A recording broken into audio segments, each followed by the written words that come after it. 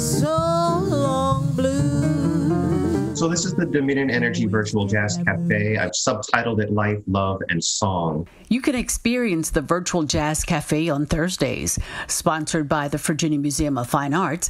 Born as a result of the pandemic and the social unrest, Vanoid wanted the series to be a part of the change with music, history, and education. I wrote the series in its entirety watching coverage, national coverage, and in the span of a couple of hours, I had each episode scripted and ideas of who I wanted in it and the first show booked, but I just went from there.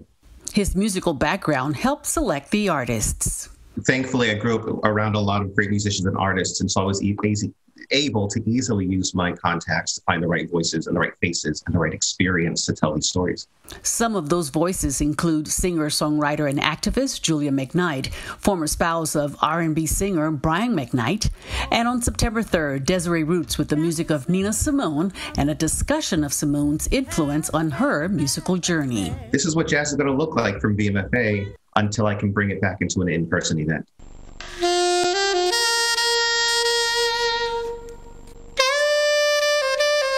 It's also what the community has asked for, more education and discussions of music and art. I'm going to teach you about capturing art and reflecting love and pain, and we're going to talk about it openly and honestly. And I'm going to love you through it, and I'm going to hurt with you through it.